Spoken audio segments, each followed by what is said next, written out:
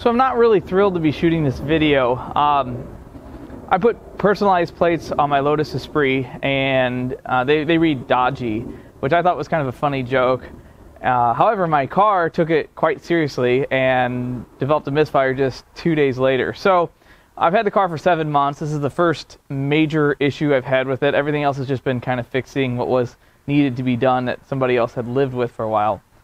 So initially, it was intermittent, and then it became a dead miss. So I'm going to go through the process. I'm going to tell you everything that I've done up till now and bring you up to speed of where we're at this point. So the first peculiar thing I noticed is that while it had a dead miss, it did not have a check engine light. So I scanned it, and it had no codes. And in my experience, when an OBD2 car doesn't have codes, it's kind of a clue to something else is wrong.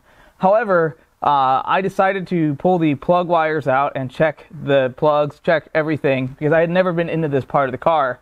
And I found signs of moisture, some rust in the spark plug wells. So I ended up ordering a complete ignition system. I did coils, plug wires, and plugs, and I also upgraded the injectors at the same time. It's a plenum off deal. I don't know if there's any other videos on that. I'm not going to show you how I did that because I'm not taking the car back apart right now. But basically, you got to pull this off, and it's really not that hard. There's a learning curve to it. I'm used to working on German and Japanese cars, so this is kind of different. But I got it all back together. I took my time. It took a lot of time, actually. Most of the time I fly through stuff. And it still had a miss. So I was pretty upset.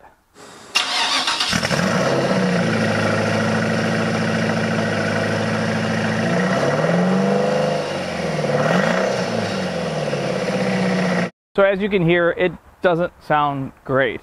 In fact, by checking which cylinders were dead, I discovered that there were 2 dead, which was interesting to me. Each coil pack, which they're in the valley, each coil pack feeds each bank, but they're opposing. So the coil pack on the right bank feeds the left cylinders, and the opposite is true as well. So there's only 3 wires that lead from the ECM to the coil pack, and which means that 2 coils are firing simultaneously, which means that I had 2 dead cylinders. So I thought, well, that's peculiar. You know, if it was just 1 cylinder, I'd think it was either a spark plug wire or spark plugs. You know, they can be bad out of the box. So can coils, for that matter. However, I find it hard to believe that the original coils had a problem, and then the coils I installed had the very same problem. I mean, that's a pretty low likelihood. So I started digging a little bit deeper, and I did continuity tests between the coils and the engine control module, and it has continuity, so we're good there. So I did some reading, looked online, and other people had problems with the actual computer itself. And through work, I'm pretty used to working on electronics, replacing capacitors, resistors, some SMT stuff. So I figured I'd get it out and crack it open to see if there's any visual signs of damage, and there wasn't. So I have to actually diagnose it now. To figure out which cylinders were misfiring, instead of pulling plug wires while it's running, which that can overheat a coil, I decided to use an inductive timing light. And this is really simple. You just clamp around the spark plug wire, and if you have spark, this will flash, and if you don't, this won't. So I'm going to start it up on one of the cylinders that's dead and show you that it doesn't flash. So I don't know if you can see that, but this cylinder has fired. This is cylinder number 4. So then we're going to go clamp it on cylinder 2, which I know is dead, and it doesn't do anything. Dead as a doornail. So the computer on these cars is located back behind this cover. It's not the easiest thing to get to. You pretty much have to be in the engine bay to take it out. There's some Phillips screws, then that panel comes out, and then there's 4 8mm bolts that you have to be very careful not to drop because you'll probably never get them again. And I pulled the computer out, opened it, like I said, I inspected it. On some of the older Ford stuff and GM stuff, you can see where the capacitors have leaked and caused trace damage, or there's a leg broken off of something. Well, this has no signs of that. So there's no signs of corrosion. That's good. However, that means that the problem is harder to find. But we're going to go and verify I'm going to show you how I verified that there is an actual problem with the ECM itself. So we are key on currently, and if I understand the wiring schematic correctly, I should have 12 volts passing through the coils on 4 different leads. Basically, I explained there's 3 wires per coil, and 12 volts should pass through 4 of the 6 wires that go to the coils. And I'm going to test that at the actual computer. Those are pins 29, 32, and 49, and 52, I believe. I believe that's right. I'm pretty sure that's right.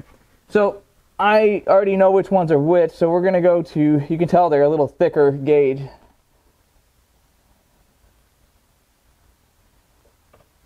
And I'm not grounded. Nope. You have to have your meter grounded if you want to play this game. So now what we're going to do is we are going to start the engine, and I'm going to check the output which feeds the coil from the ECM, and I should get operating voltage 12.7, 12.8 voltage to the coil. Anything that's more than half a volt off, they should all be pretty similar, leads to a problem. So we're going to fire it up, and we're going to see what the output is. Alright, so that one's 12.5. That one's only 10 volts. That's 12.8. 12.8. So this terminal here is a problem. It's only 10.5 right now. So this pretty much rules out the wiring, and it doesn't mean that the coils are good, but this definitely means that the output to the coils is wrong on that terminal.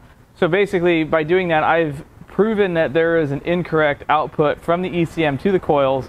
Again, those terminals that you need to know are 29 and 32, 49 and 52. 29, and I think there's like a matched pair, like 2 of them go to one coil, 2 of them go to the other, but in this situation, 3 of them were putting out 12.8 operating voltage, 12.8 volts while the engine's running, and 1 of them was putting out, starting at 9.5, and it worked its way up till 10. So that we know is a problem. So at this point, I'm going to show you the inside of the computer, point to which drivers go to which terminals, and we may switch drivers and see if we can get the opposing cylinders to fire. So now I've got the ECM on the bench. These are really a strange size. I think they're like 2.5 millimeter or 3/32. There's an Allen. So I just have them kind of loosely in there at this point. So we're going to pull this cover off, and I'll show you what the inside looks like. So here's what the inside looks like. And all of these are drivers. So these transistors all drive a different function, whether it be coils or injectors or some other solenoid somewhere on the car.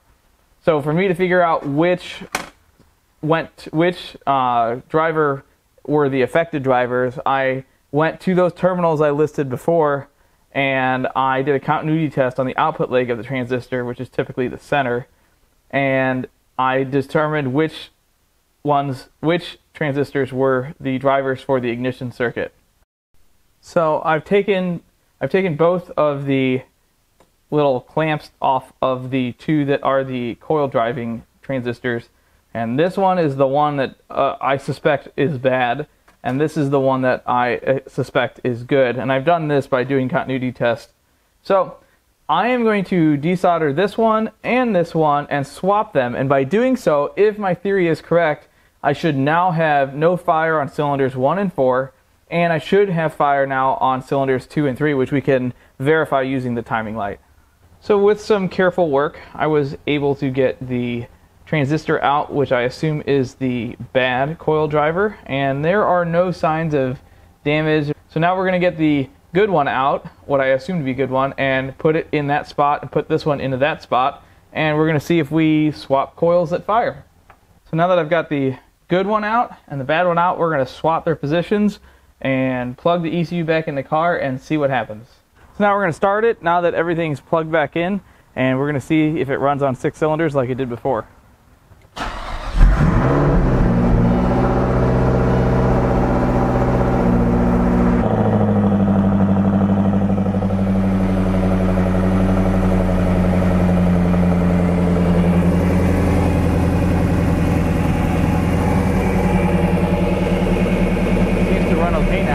I can hear it. You can hear it missing.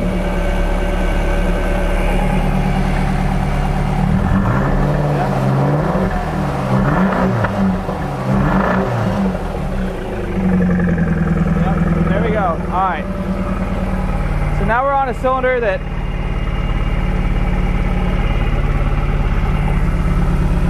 had no spark before.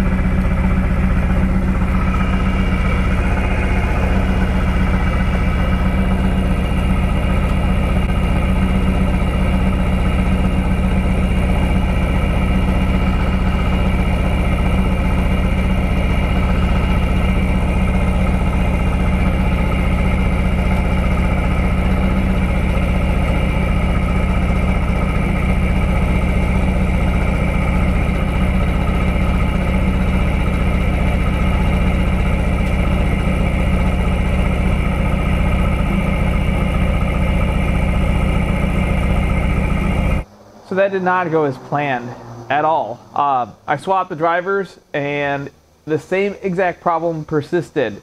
So I ended up fixing it a different way. I'm going to show you what I did, but now it runs great.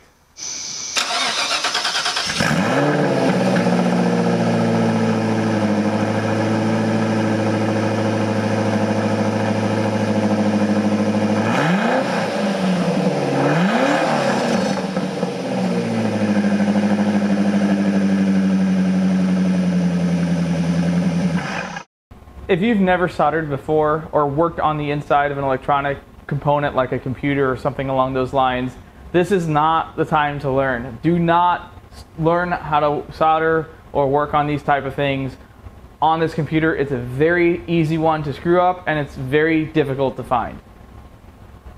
So what ultimately fixed this, it's kind of hard to believe, but what I ended up doing is I pulled every single one of these clamps off, and I cleaned everything with some rubbing alcohol. Cleaned all of the, this is called conformal coating. This is this gel coating that's all on top of the board. Cleaned all of that off to where it's just bare circuit board. And then I reflowed the solder joint on every single one of these drivers. I used some flux as well, but I went through every single one and reflow the solder joint. Not only did I reflow those, but I reflowed these up here, which some of these go to capacitors, and some of these go to what is considered surface mount resistors that are on this side. By doing that and cleaning it and basically new solder, apparently that fixed it. I really don't like the way that ended up. This is kind of a move of desperation. These are pretty much impossible to find, so I didn't want to take the chance at screwing it up, so I took my time. I've got about 2.5, 3 hours in this now. And of course, I did swap drivers from one side to the other, but something got me thinking. And I sell at work a lot of different computers. Some of the worst problems with them are blown injector or coil drivers. In my experience, coil drivers and injector drivers and these other transistors that are used as drivers, when there's a failure, you can usually see it. You can't always see it, but you can usually see it. In like Ford Escapes, it's a very common problem. They have a coil driver fail, and they're usually blown apart on the inside. The same thing is on some of the BMW stuff. I've seen the drivers explode, especially like on N54 cars. So the fact that I couldn't visually see a problem was kind of a problem in itself. The second thing is that I know that on certain circuit boards, I have seen, obviously when these things are assembled, they use the most minimal amount of solder possible. So I have seen, there are lots of repairs that we do at work that are literally just reflowing solder, or removing old solder which may have had some sort of corrosion or something bad in it, and using new solder. I really wish that this was a much more, okay, there, I saw it, it's blown up, and I replaced this component and now it works. Unfortunately, that's not what happened, but the end result is the same. The car runs great.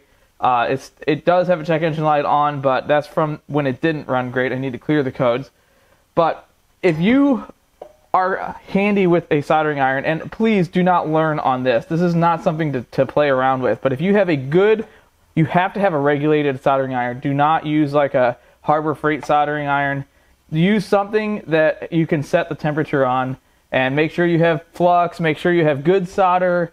All of this stuff matters. I mean, we're not soldering two wires together on your trailer. This is a several $1,000 computer, so this is nothing to play with or learn on.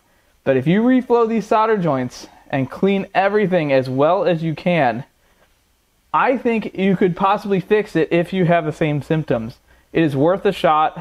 You know, if you're looking at replacing one of these anyway, it's still, you know, you're not really doing any harm. Just please don't get in here if you've never soldered before. I cannot stress that enough.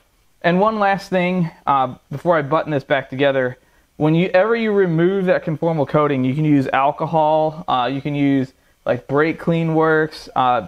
Whenever you do that, you need to replace it. The reason they put this conformal coating on is because it wicks moisture, it keeps dirt and debris out of the circuitry, which can conduct electricity. I've seen several components from other vehicles that have no conformal coating, and the dirt causes the problem. It's hard to believe, but that's really what happens.